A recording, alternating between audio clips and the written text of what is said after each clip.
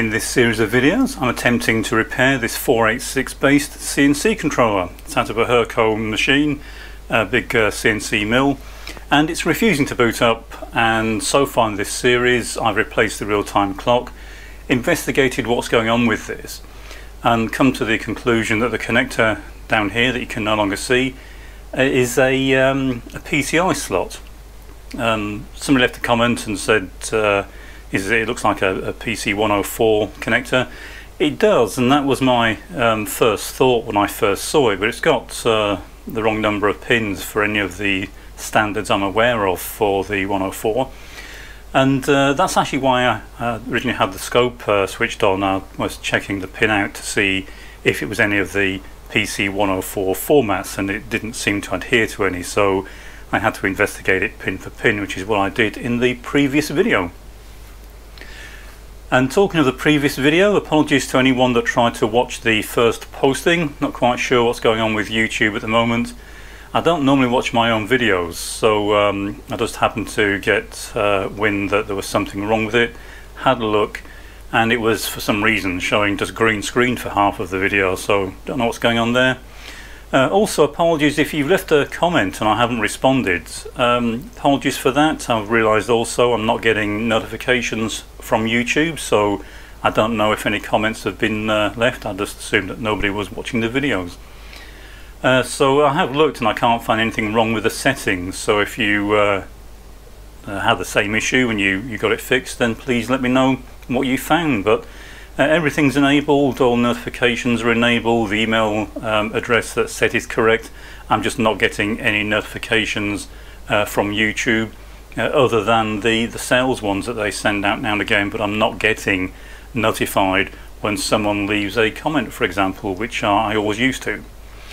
Okay, with that out of the way, you can see now I've made a bit of progress here. What I've done is connected a PCI type connector, edge connector, through some jumper wires to the connector at the bottom right of the CPU card, and I followed the standard PCI. So on the connector, these are the connections I've made, and I've taken those from the connections that I found while buzzing out the board. So I've made these connections one-to-one onto here. Now, not all the PCI connections are available on this connector. Some of these signals that you would get on the typical PCI are missing. So I've got a feeling this is a custom connector configuration specific for this application, most likely just so it will run a VGA card. But what I've done is run the connections I do have through to the edge connector, and as you can see I've got a post card plugged into this, so this should show us any codes that come up on the bus during the self-test. In fact, it will show any codes that come up all the time the systems are running, if any are indeed sent through to the correct address on this slot.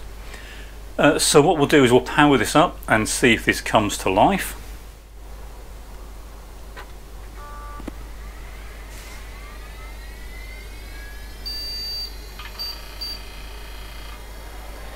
Okay, that's a good sign. I can see in the camera viewfinder that this appears to be flickering. It's not flickering in real life, that's just the usual refresh and update for the display. But it is showing us some sensible codes, and that code should in theory change if I press a key on the keyboard, which it does do, and also I should be able to reboot by pressing Ctrl-Alt-Delete. Okay, that's good. That does tend to confirm that this is indeed a PCI slot.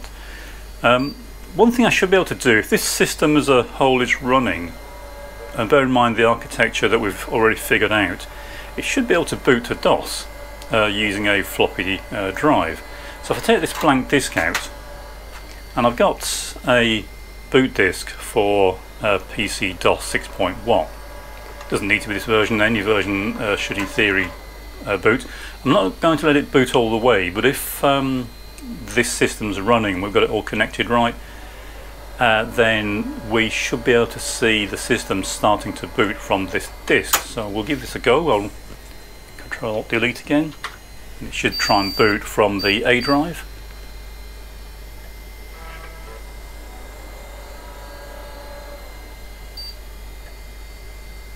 And there it goes, I can hear it clunking away.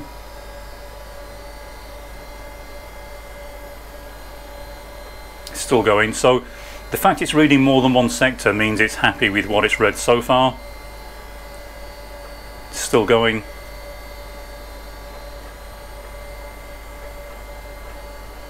And I can hear it going through the usual boot process from floppy. I'm going to stop it there because I don't want it to actually boot all the way. I don't want it to start installing DOS or messing with the hard disk. So that's a good sign. It means the system as a whole is actually running, and if I had a VGA card for this type of connector, I'd obviously plug it in now and would see what's going on. I've got one ordered, and so now I'm going to have to wait until that turns up. It's just an old PCI card that in theory should give us VGA output. Now this might default to CGA, so the VGA might not work. It depends on exactly how this is configured. So I might have to get a CGA card and go that route, but I'm hoping that it defaults to either CGA or VGA, and it will work when I plug the card in. And if that works, then we are fairly close to getting this running. If it doesn't work, it's back to the drawing board, and we'll have to start testing alternative theories. But again, any ideas on this, please leave a comment. I will check the video every so often on YouTube to see if any comments have been left, and as I said, if you have any ideas as to why notifications aren't working for YouTube, please let me know.